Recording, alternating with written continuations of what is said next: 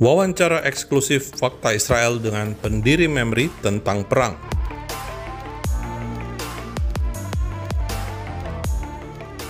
Yigal Karmon adalah presiden dan pendiri Institut Riset Media Timur Tengah atau dikenal sebagai MEMRI. Fakta Israel mewawancarai orang hebat ini pada Maret 2024. Thank you so much for coming here. I would say that anti-Semitism that was always existing in the Arab and Muslim world has accelerated, has become far more extensive as a result of the October 7 attack and as a result of Israel's reaction. I want to draw the difference. Before Israel ever reacted, a war that took 3 weeks to even begin, it was just the attack on Israel on October 7.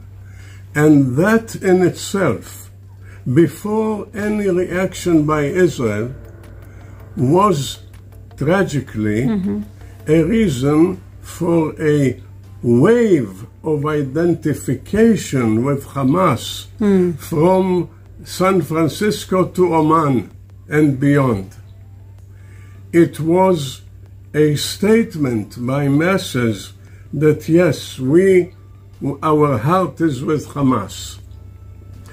I'm stressing this point that this happened before Israel's reaction, which tragically is very horrific, because in the attempt to reach to the Hamas fighters, we have to go through the population, because Hamas takes the population as human shields in contravention to international laws.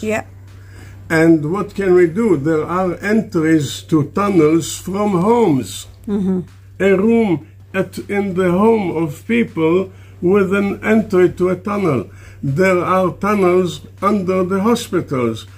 In Khan Yunis, under UNRWA, there was a major center of communication, and UNRWA paid for the electricity for that.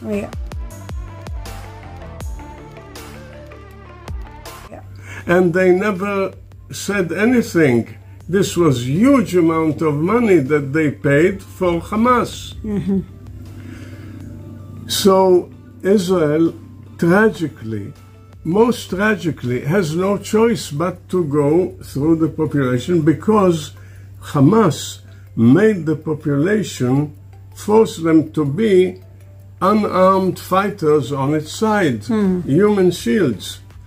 Musa Abu Marzouk was interviewed. This is a video that we translated, where he was asked, why didn't you prepare shelters for the population? And he said as follows: the tunnels are for the fighters. The population, it's the business of the UN.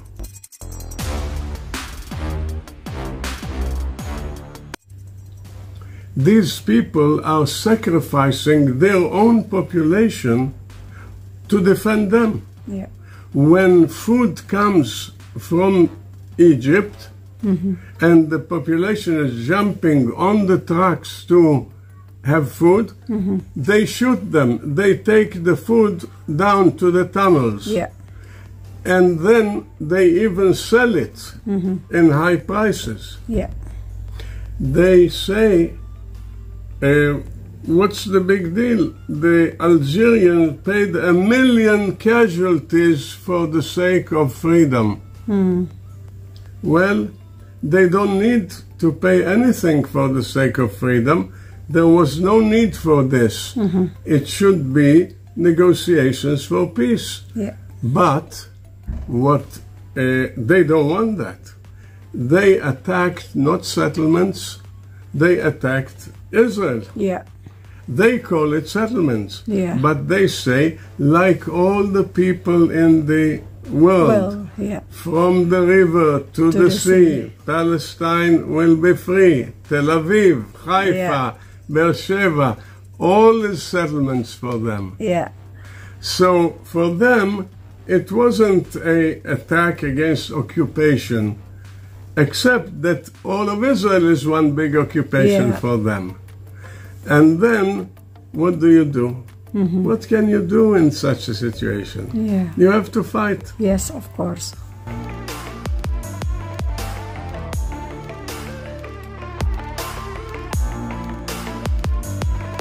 Salam damai dari Fakta Israel.